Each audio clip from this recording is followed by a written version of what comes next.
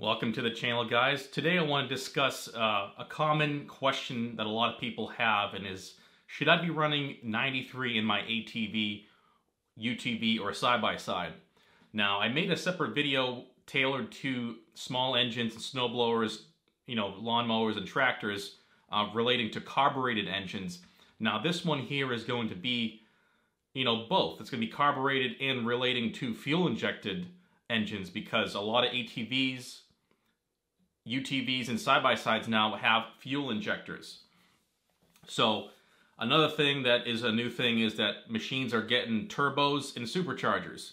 So there's some bikes out there, motorcycles, that have superchargers now, and ATVs and side-by-sides that have, turbochargers as well. So when you get into force induction, you're going to need that higher octane. That's the important factor, is depending on what your compression ratio is on your engine, it could vary. So 7-to-1, 8-to-1, 9-to-1, 11-to-1, 12-to-1. The higher that goes on that spectrum, and if your machine is turbocharged or supercharged or just naturally aspirated, that depends and dictates what octane you need. Very important. That all is in your owner's manual. If you don't know, take a look in there, and every machine might be slightly different. One ATV might be fine with 87. I know my Polaris Sportsman XP1000 is fine with 87. That's what it says right in the manual, minimum octane rating. Some machines that have turbos might need 93 or 91 octane. So, very important thing to do is take a look at your owner's manual. That's where you can have that piece of information that tells you what octane you need.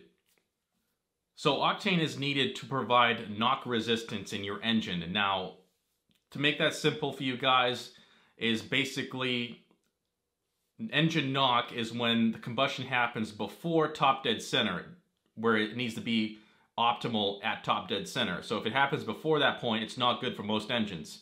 Now, there's some engines out there that can advance timing, but you have to run very high octane for that, and that's not something I'm going to talk about in this video. Your normal engines want to combust at top dead center and get that optimal combustion happening at that point, the 0 point there.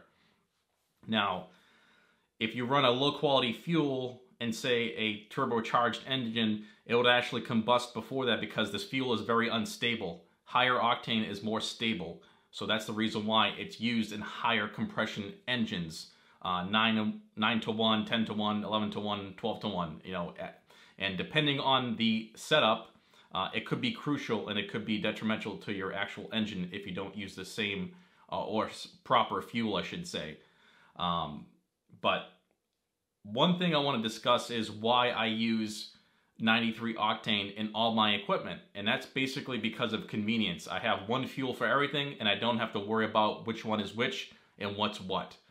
I can put it in my Corvette, I can put it in my ATV, I can put it in my lawnmower, I can put it in my truck. It doesn't matter. I have one fuel and it's ready to go no matter what the situation is, no matter what the engine is.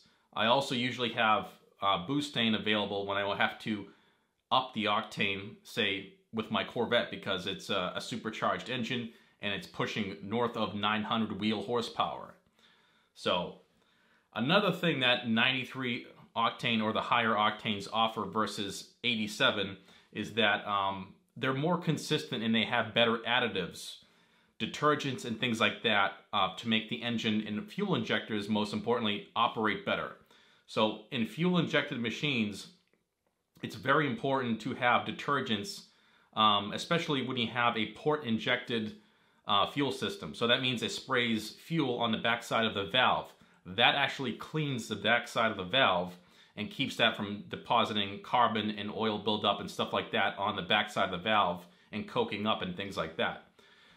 If you have port injected, it's very good for your valves altogether. It's going to stay very clean, and it's very important to have a high octane, high quality fuel that has good detergents such as Shell V-Power Nitro Gas. That's a very consistent fuel that has a lot of technology built in, and that's what I tend to use myself, especially in fuel injected vehicles or machines.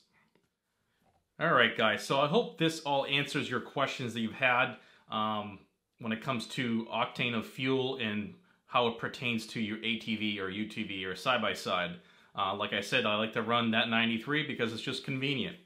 Let me know what you guys think, your opinions and your kind of logic on what octane you guys run and what kind of equipment you have.